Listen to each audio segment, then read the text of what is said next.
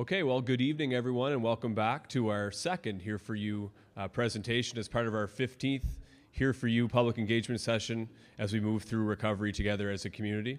I'm Adam Hardiman. I'm with the Wood Buffalo Recovery Task Force, so happy you could join us this evening. Of course, down the street at Syncrude Sport and Wellness Center, we have another engagement session taking place focused on our Draper residents. So I know they're not probably watching online, but to anyone who's out there, that's happening as well tonight. And of course, everyone joining us on Facebook Live for a second presentation. So just some logistical pieces. We will talk tonight about our recovery campaign plan, our 5 pillars, as we provide a general recovery update to the community. So anyone here in the audience or watching at home, just to facilitate the viewers at home, if you do have a question, if you wouldn't mind going to the microphone to ask that question, you can do that. You don't have to, but that will be greatly appreciated. And then we'll move to the Facebook Live questions that come in.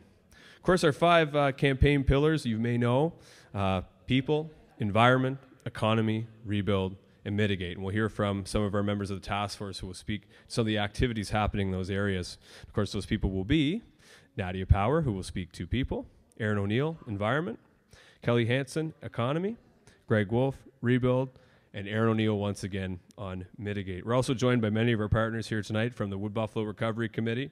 We have our chair, Jeanette Bankars, as well as Marty Giles and Councillor Sheldon Germain. And our community partners that are with us, we have the Insurance Bureau of Canada, the YMCA of Northern Alberta, Red Cross, Government of Alberta, of course members of our task force and municipal staff, including representatives from the Economic Development and Planning and Development Department, as well as the Fort McMurray Fire Department. So without further ado, to begin our presentation, I'll invite Nadia Power, who will be presenting on the people pillar.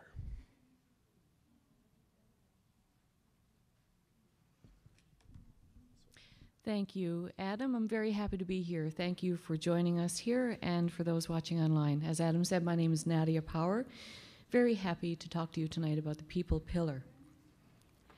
The primary objective of the people pillar is to enhance the well-being of all residents, recognizing that our people are our most valuable resource. Our activities will focus on inclusion and acceptance through a diversity plan. We'll work with groups that provide services towards psychosocial recovery. Those groups include AHS, the CMHA, some other solutions, Boreal Counselling Services, Legacy Counselling Services, Waypoints, there are so many, and RMWB's own Family and Community Support Services and others. We want to encourage and enable participation in sports, recreational activities, as well as participation in the arts, cultural, and spiritual activities by expanding community development opportunities. We want to engage in meaningful engagement needs-based analysis just to make sure that our residents are well informed and that we're owning our own recovery. One of the primary concerns that we have right now is around housing, and I want to tell you that you do have some options. You can go online at any time and get more information about this, but just to mention that Wood Buffalo Housing and Development Corporation, they have their social housing program as well as the affordable housing program. I encourage you, if you still are looking for housing, to go and speak to them. You can meet them at the address listed here on the screen, 203-10020 Franklin Avenue, or you can email directly to Hillary at wbhdc.ca or by calling them at 780-743-4140. You can also go online to our website where we keep an up-to-date list of property managers and those different options that you have for rentals across the region. And as well, you should know that we have hotels offering long-term stay rates in the region as well.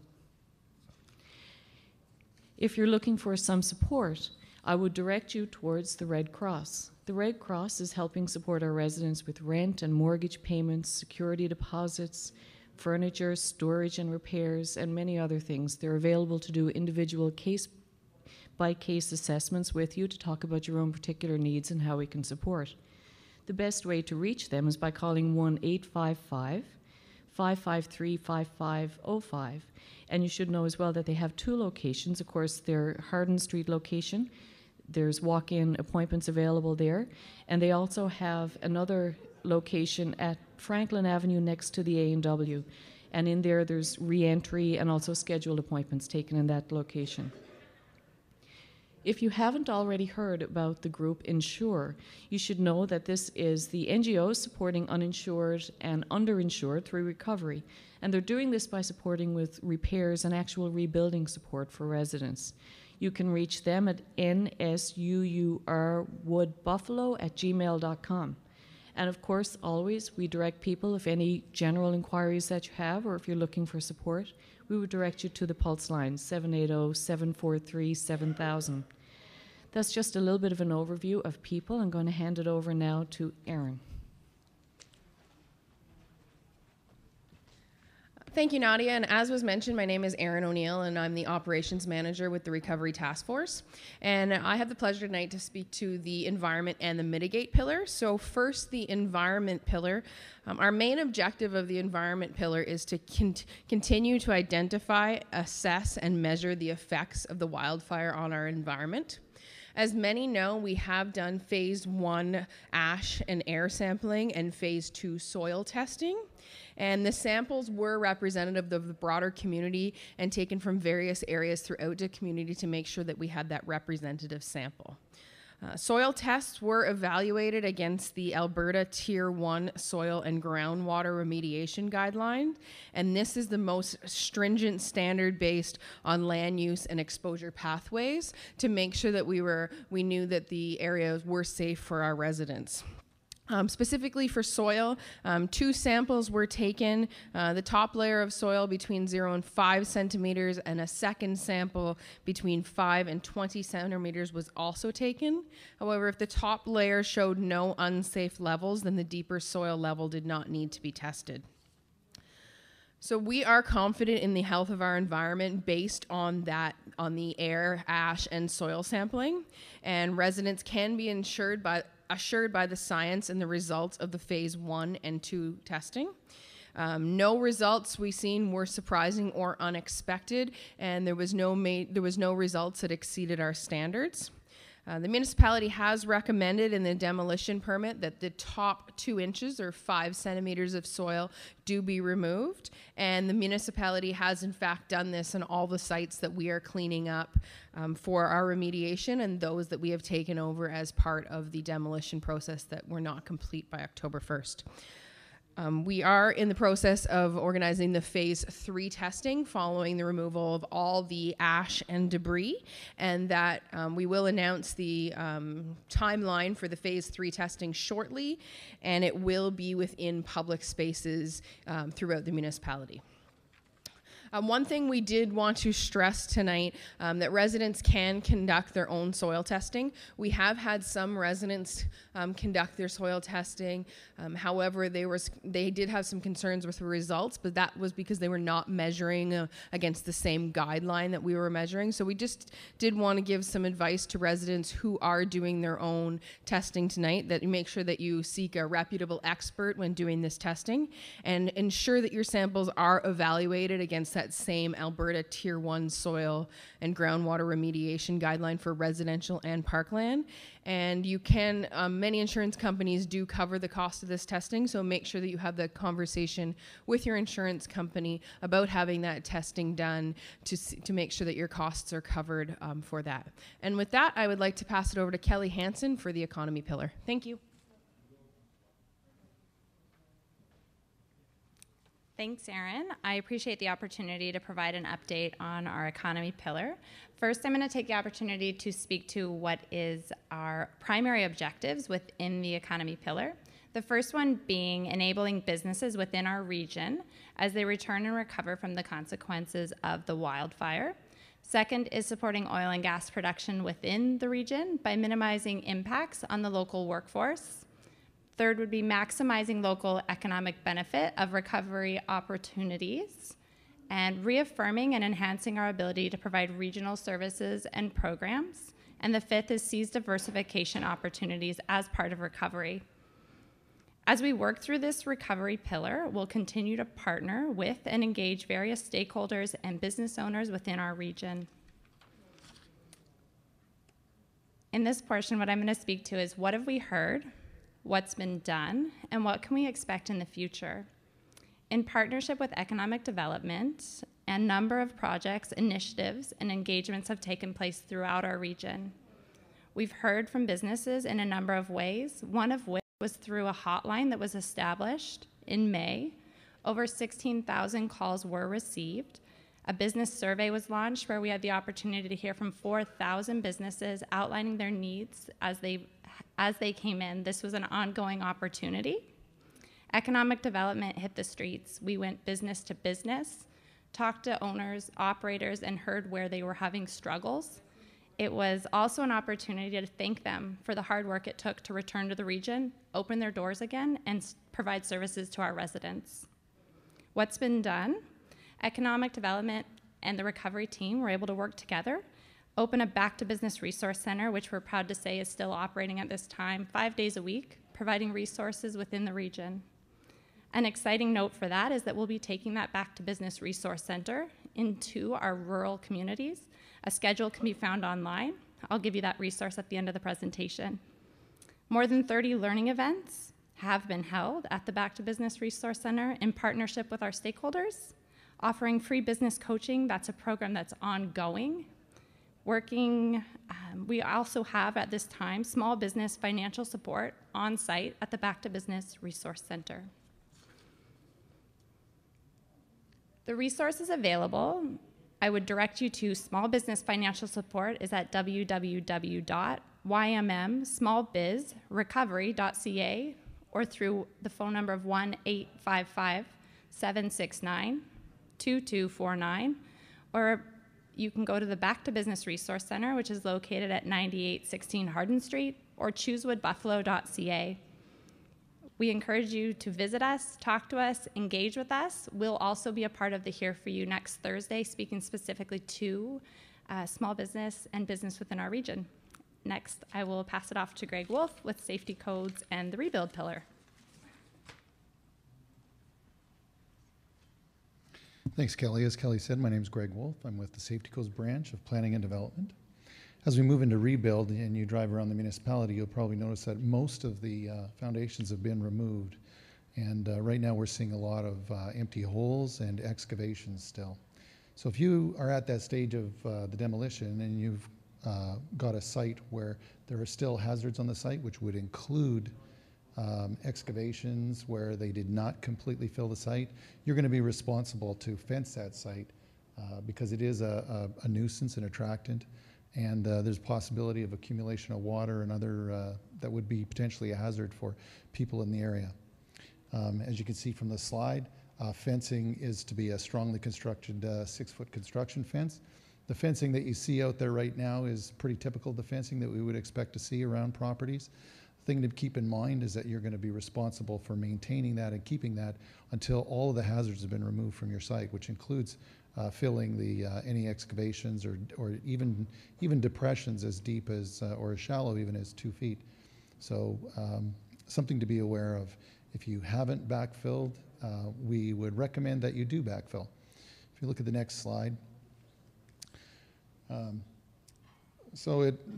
Electing not to backfill definitely does have some risks that come with that. Besides having to maintain fencing around that site, if you're planning on rebuilding on that in that excavation, there's a strong possibility that you're for sure going to freeze the bottom of that hole. The frost typically in this country goes down a couple of meters. And so if the bottom of your excavation is where the foundation of your home is going to be when you decide to rebuild, if the ground freezes under that, that soil will likely no longer be suitable or capable of supporting a house. So the risk you take by not backfilling is that there could be some very expensive remediation costs, which would have to be done under the supervision of a geotechnical engineer come the spring. The other hazard with that, of course, is that when the ground freezes down that hard, it takes a long time to thaw out. So if you're thinking about building anytime soon, again, we would really strongly encourage you for all of these reasons to fill that hole. If the hole is not filled and protected from frost and you get a couple meters of frost in the bottom of that excavation, you could be waiting till easily June or July before all the frost comes out of that ground. And even at that point, you'd still be having to remove it, and having a geotechnical engineer visiting the site and confirming that, number one, all the frost has been removed, and that even the soils at the bottom of that are still even capable of supporting a foundation. So there's some significant risks and costs that can be incurred by not backfilling. So we would definitely encourage everyone who is in the process of doing demolition and has open excavations right now to call up and consult with maybe one of the geotechnical consultant firms that are in the municipality and get their input, and then make a good, wise decision on what you're going to be doing with your rebuild and your foundation.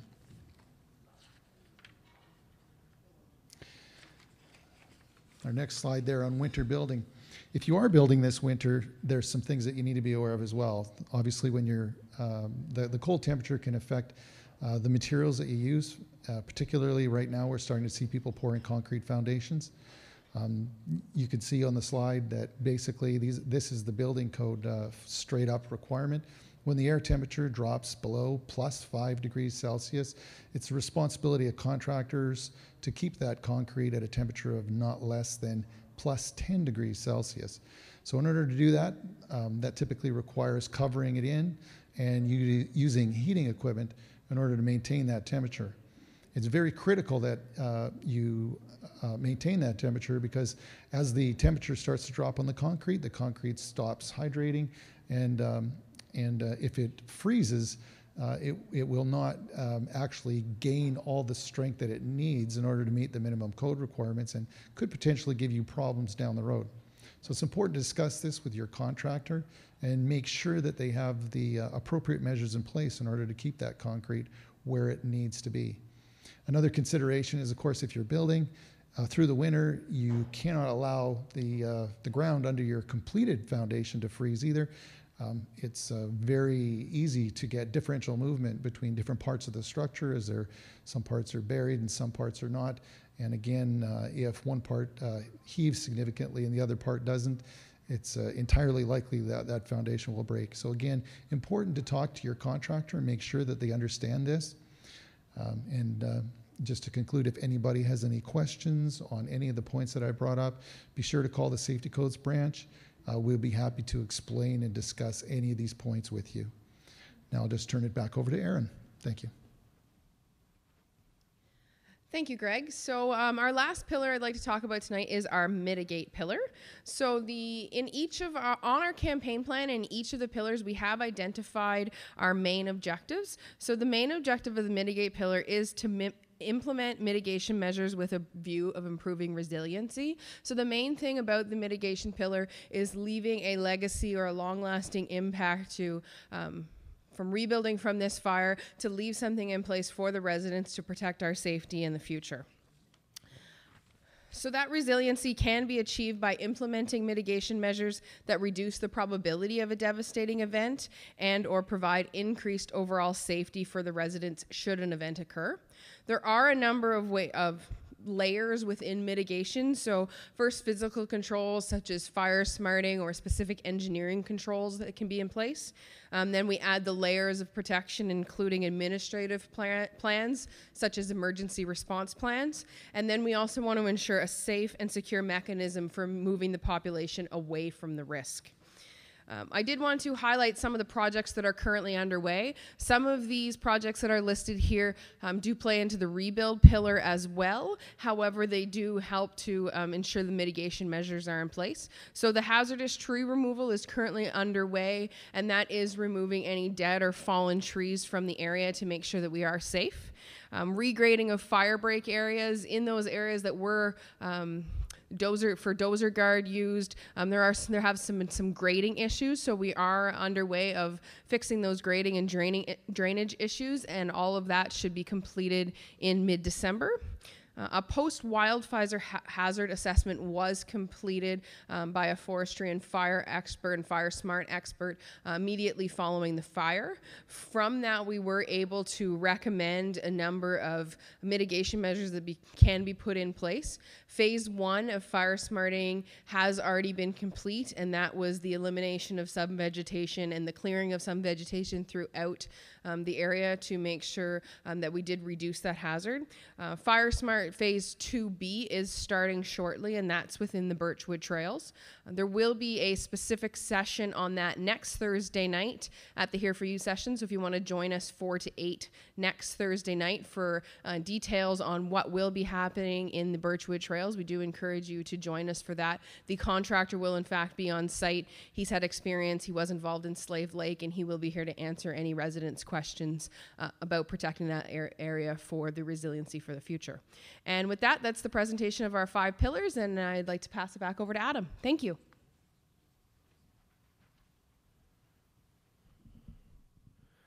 Well, thank you very much, Erin. I feel like we're on the town halls. Just thanking you for another great presentation, great answer for our residents. So it wraps up our 5 pillars. So we'll first, I guess, go to the question to the audience. First, I'll ask Jordan, do we have anything coming in on Facebook Live? So it looks like we have nothing as of yet. So anyone in the audience with a question for any of our presenters on our 5 pillars of recovery in our campaign plan?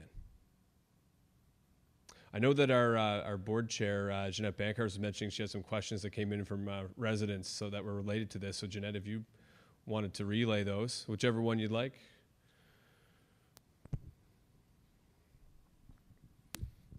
Sure, thanks, Adam. So I was just listening to the presentation. I think there might be a couple questions or clarifications that our residents might like to hear as well. So just regarding the people pillar, around the Wood Buffalo Housing and Development Corporation, I think some people may have thought, okay, I've applied before, I wasn't accepted because I made too much money or whatever, didn't fit the gap housing or the social housing.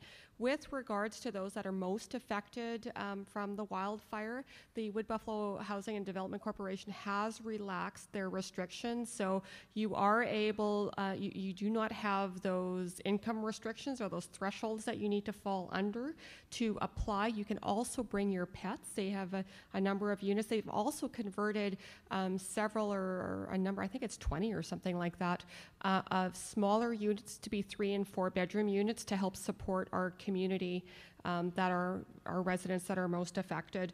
And I believe as well some of our private rental agencies and hotel groups also have availability. If you're still out and not back in Wood Buffalo, we'd love to have you back. So please look to that. I think that's on our website as well on how to contact all of those. The other thing, Greg, maybe you can answer some of my questions. So I'll ask you to come back to the mic because I don't have these answers. I'm in banking. I'm not in safety codes. So around site, the fencing, when you said you had to maintain the fencing, my understanding is it's at minimum a daily inspection. And so if a fence has fallen down because there was wind or someone pushed snow over it and it fell down, what are the requirements to rectify that by our residents? Yeah, so you're right. The code really only has 2 options. One is that fence is maintained in place round the clock, or someone is physically on the site, like visually supervising the site to ensure that no person could fall or be injured by a hazard on the site. So yeah, we would expect that that someone is going and checking that site, like you said, at least on a daily basis. And I have noticed the fences can fail for any number of reasons as well. The weather can change. One minute, the fence is plopped down on some solid ice or something else, or frozen mud. It warms up, the ground softens, and the fence moves. Some of the fences are currently in between lots or too close to the excavation, and we were seeing some of the excavations sloughing in, and that's also causing some of the fences to fall over. So yes, if residents are electing to use fencing, they're going to need to at least go there on a daily basis and make sure that the fencing has not been even stolen or just been unwired and opened up by people. So what would happen if we came across one of these fences that was down? Would we notify the homeowner? Would we be checking on it? Would there be fines? Those kind of things? What happens with that? It depends. If we would we would contact the owner. So ultimately, maintaining that in a safe manner is going to be the responsibility of the owner. So that would be our approach. We've got DCOs, development compliance officers, bylaw people that are constantly patrolling all of the areas, and so they can see that as well as the security people are contacting Mark K with fencing in the REOC as well. So it is being monitored. Okay. You also mentioned about backfill. I'm not in construction, so I don't understand what the increase, like to me what you've said about backfilling obviously it's the best choice. Yep. But when I'm looking from a financial perspective, because sometimes, people may be underinsured, so from a financial perspective, what would be the cost to backfill the average hole left from the concrete being removed versus a remediation of having fencing after the fact or when I'm ready to rebuild? Well, I mean, fencing right now goes, the calls I've made, I've seen it anywhere from 35 to 65 and 90 cents or higher a foot per month is the way that works out. So it depends on if you go get the fencing and set it up yourself. Some companies will charge a fee to set it up, but again, they're not going to maintain it. So you're looking at a continual rental cost. The biggest risk, of course, is that if you're actually planning on rebuilding on that site, is dealing with the soil conditions later if you haven't backfilled. That can be, it's a complete unknown, but from what I've heard from even some of the conditions now, because we're getting geotechnical inspection and foundation is required at the footing stage before any foundation is placed in the municipality right now. So that's not something that you can get around. Some of what they're finding is just because the excavation and even because some of the foundations sat open through the summer and just absorbed water. Even those have got some significant softening of soils, and there's been some significant cost to remove those materials. If you compound that and add to it by freezing those soils all the way down and then letting all the snow and melt accumulate through the next year, you're potentially even worsening the situation. The cost to deal with that, if you have to go substantially deeper with your foundations, are very high. So I couldn't even begin to venture a cost because it's so variable, but it is expensive. Now on the flip side, I was up in Abasant today and I spoke with one of the trucking companies that is doing backfilling, and what I was told, and I believe it to be true, is right now there is free fill coming from Abrams land, and so the cost is essentially the cost to put it in a truck, drive it down and put it in your yard and run a machine over it, grade the site. One of the other issues with leaving the hole open as well that I didn't mention was as these depressions and excavations accumulate water, that water has to go somewhere. You cannot take that water and just pump it to the street. That's considered toxic, okay, because it's contaminated with whatever was in that hole. Our storm system goes to the river, like every storm system in every city, because it's just going to be rainwater. So if you're letting that foundation accumulate water, you're also going to have the added cost of usually hydrovacuuming that out and disposing it somewhere, and the wastewater treatment plant does not take that water. So that's another added risk to leaving the foundation open. So in my mind, there are no upsides to not filling in that hole. And worst case scenario, we certainly don't want any of our children playing near or able to get into a hole that has some water in it for sure. So that's another Absolutely. concern, the safety part of it. Yep. Last question for you around the consequences of not following the Alberta Building Code around concrete foundations and keeping it warm enough to cure. Well, I didn't go too far into that, but I will say in the last couple days, we failed 6 foundations at the footing stage because the concrete wasn't kept at temperature. So if that happens, basically what happens, the job goes on, gets stopped, and we require the owner and the contractor to hire an independent firm to provide third-party testing on the concrete. So basically, they come out and core the concrete, and then they basically produce a cylinder from that, and then compress the cylinder, break it, and we get confirmation. What happens is we go out on site ourselves in those cases. We meet with the company that's doing the coring so that the inspector himself can actually choose where the cores are coming from. And some of the cores we saw today that I physically saw were pretty bad. So, worst case scenario, I know for a fact some of those footings are just going to have to come out. So definitely a concern that and something that we are taking seriously. I know a lot of contractors have kind of, depending on where they're coming from or what they're used to, they're like, oh, well, we can just go ahead and do that and it'll be fine. And, in our mind, it'll be fine, or the contractor said so, is not going to be an acceptable answer that I can give to the public as far as what's going on with these foundations. So all our inspectors are, again, when they're doing inspections, which is daily, they're patrolling the neighborhoods and noting when concrete is being poured and what sort of process is going on around protecting that concrete. And so we've been dealing with it on a careful, ongoing basis. Sure, and I have to commend your department and yourself, Greg, for how you're dealing with that. I understand that if something is missed and they're pouring their foundation on those pilings or whatever, or it doesn't cure properly, like to lift a house and to redo it after there's been structural damage could be $150,000, $200,000. So we for sure want to be protecting our residents from that instance, and they should ensure as well. I would say make sure that your builder understands what the quality that you're expecting as a homeowner, and that the builders have their contractors are being watched and monitored, that they're following the safety code. So thank you for that.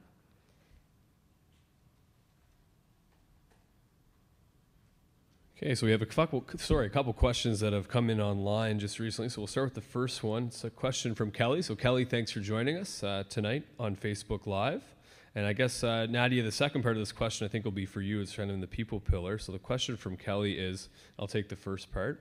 Why are prices for temporary housing so high? So I know earlier in your people, when you presented on the people pillar, we spoke about Wood Buffalo Housing, the program. So I'll get you to recap that after this. And certainly we're cognizant of that in the community. And the Red Cross is such a great support, and that's why they're here with us every step of the way. They now have 2 different locations open in Fort McMurray. So we if that's an issue for you and your family, certainly it's something that we're aware of, cognizant of. And we want to support you 100%.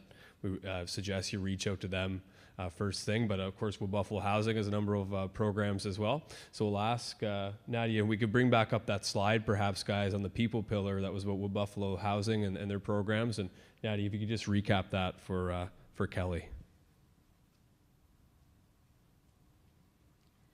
Yes, certainly. Thank you for your question, Kelly. And just referring back as well to some of the comments that Jeanette has made earlier, that we have been, and the Government of Alberta has been working well with the Wood Buffalo Development Corporation to offer a range of options for people. So criteria for eligibility has been changed and altered to make it more accessible for our residents. Just to give you some details, we talked about the social housing program. That program there is based on 30% of your gross income. So the rent is based on 30% of your gross income. The affordable housing program, the range of prices there is from a bachelor or 1 bedroom from $1,170 up to $1,300, right up to a 4-bedroom townhouse. And that's at a cost of $2,100 for a 4-bedroom townhouse. So certainly you can explore these and other programs that the Wood Buffalo Housing has available by contacting them directly. I also encourage you to, if that's not the route that you choose to go down, our Pulse line are very, very informed on all of the different options for housing, and you can go online and explore some of these options yourself, or you can call the Pulse line and they'll take you through all of the different options that you have when it comes to the Wood Buffalo housing programs, how you can get in touch with them. If you want to contact property managers or other rentals that will be available throughout the region, if you're trying to get in touch with some of our hotel groups that are offering long-term stay rates, and also, as well, as we keep saying, to refer you on to the Red Cross, because in a very real way they're providing individual assistance to people that need support with rental or housing, whatever your housing options are. So this is, what we're trying to do is provide you with your range of options. It's a decision that we certainly know is yours to make. It's, however you feel best meets the needs of your family. We're here to provide all of the different options for you and to help you get the support that you need. So I hope you will get in touch with us, Kelly. Thank you for the question.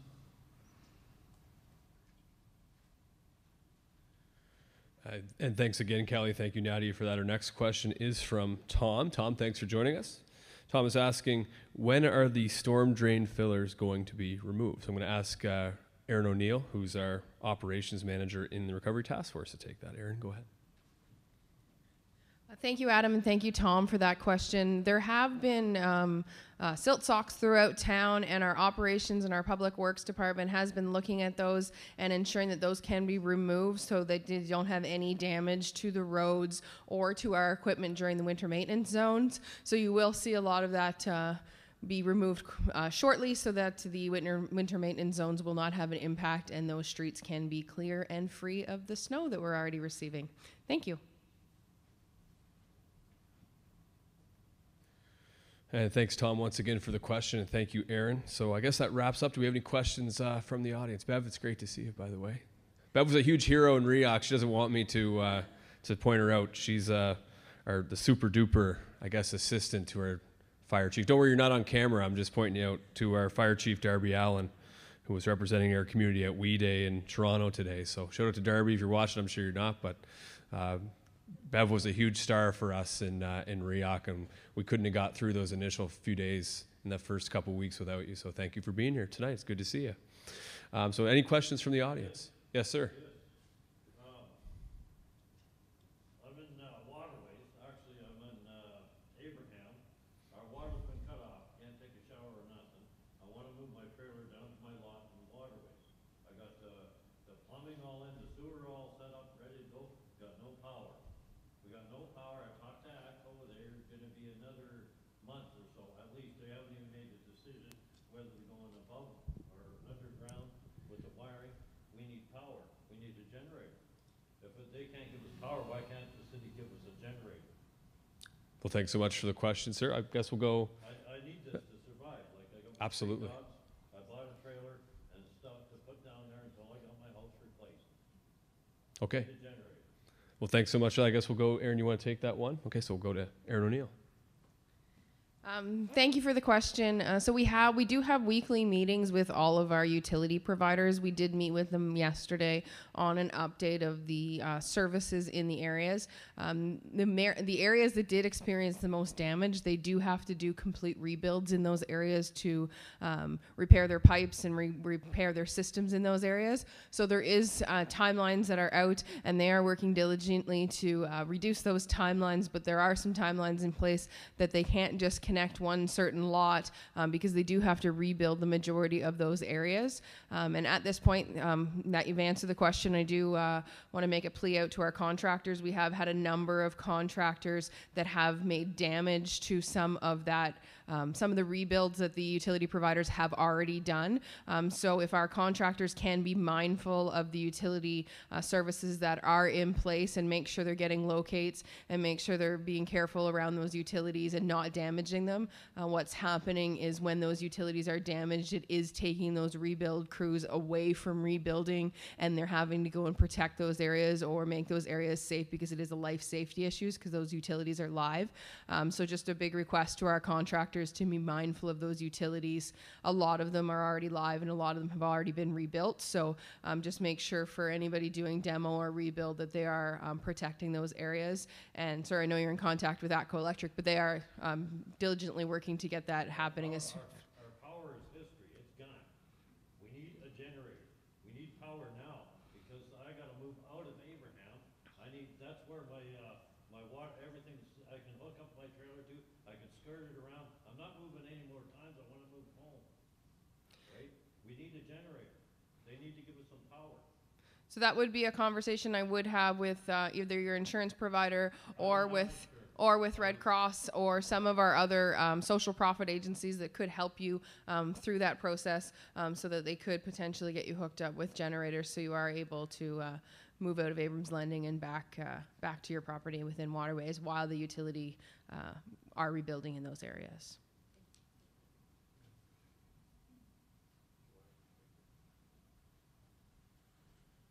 Well, thank you very much, sir, and thank you, Aaron, for the question. Nick, good to see you again in the audience. So if we go back to the audience, anyone, any other questions from the audience or anything else coming in on Facebook Live? I think we're okay, Jordan, okay, and we're good from the audience. So we'll just go into our conclusion now. I'd like to thank everyone for joining us again this evening for our 16th Here For You session. Of course, we also held a session tonight that's still ongoing down the road at the Syncrude Sport and Wellness Center for our Draper residents. So that we're glad that took place. Our next Here For You session will be next Thursday from 4 to 8 p.m. again, right here at Shell Place. So the number 17, we're going to have kind of two featured topics. And normally we've had one, we're going to go with two. We'll talk about the, oh, we got a question. Just like, that's what I get for going into the finale. So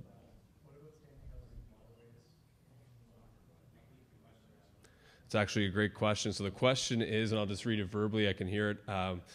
What's the person? Who's Denise? I wonder if it's okay.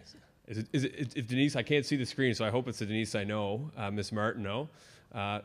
Okay, so Denise, good to see you. Or I guess you're seeing me. I can't see you. The question is the standing homes and waterways. How close are we? I guess to that opening part of Phase 2 reentry. So I guess I'll go to Aaron for that as well. Thanks, Adam, and thanks, Denise, for the question. So we have been working closely with the Chief Medical Officer of Health and the Alberta government on re-entry into the remaining standing areas. It is contingent upon the removal of the ash and debris. We do expect that all that ash and debris will be removed by October 31st. However, all that said, that does not mean that date may not come sooner. If enough ash and debris has been removed from those areas, you may in fact see a re-entry date before October 31st. So we are working diligently to get the remaining people into those standing homes so they can be home as well. But safety is our most important factor. We just want to make sure that the area is safe before we have those residents return. So we hope to have an answer for you soon, and we plan to have all that ash and debris gone by the end of October. Sure, yeah. So we are working, as I mentioned before, with the utility service providers about getting utilities back into waterways. Given the level of destruction within waterways, they are required to do a complete rebuild in some of the areas. TELUS is in fact installing new services and putting fiber into the system in the majority of areas so they can provide better services throughout the region. So they are doing that. So utilities is working diligently on that. But again, I have to caution any time that the contractor does have an impact on the existing services, they do need to relocate their teams to fix those areas because they are life safety issues. So that is hampering our ability for the rebuild areas. So just again, another plea out to the contractors to be mindful of those utilities that are already restored and make sure they're getting their locates so that we're protecting all of those utilities so we can proceed expeditiously with the rebuild. Sorry, Jordan, I answered the question wrong, but utilities to standing homes have all been restored. So there is service available for all those standing utilities. You just need to contact your provider so that those can be hooked up. Well, thank you very much for that, Aaron. And Denise, good for you to see me. Good to see you. This is a weird medium, but thanks so much for the question. We'll see you again soon. I hope to see you next week at Here For You. So we'll continue the wrap up here. Thank everybody once again for joining us tonight. We'll be back next week, like I said, 4 to 8 here at Shell Place. We'll have two focus next week. One will be on, I think it's Fire Smart activities happening specifically in the Birchwood Trails announced this week as we further protect the community under the Mitigate pillar. And we'll also talk about small business recovery. Of course, this is Small Business Week in the community, and obviously a huge part of our component economically is to provide as much support as possible, working with all our partners to ensure that our small businesses get back on track as such a backbone of our community. So once again, thank you all our partners for joining us tonight, IBC, YMCA Northern Alberta, Red Cross, the Government of Alberta, of course our task force staff and our municipal departments, economic development, planning development, and the Fort McMurray Fire Department. Of course, we were joined by our Chair Jeanette Bankar's, Marty Giles still with us. I know that Kim Jenkins, was one of our board members, was also committee member, was also in the room, and I think him and Councillor Germain have gone down the street to St. Croix Sport and Wellness Center. So thank you so much for joining us. We'll see you again next week. Here for You continues, and thank you again for staying safe, resilient together as a community. Thank you.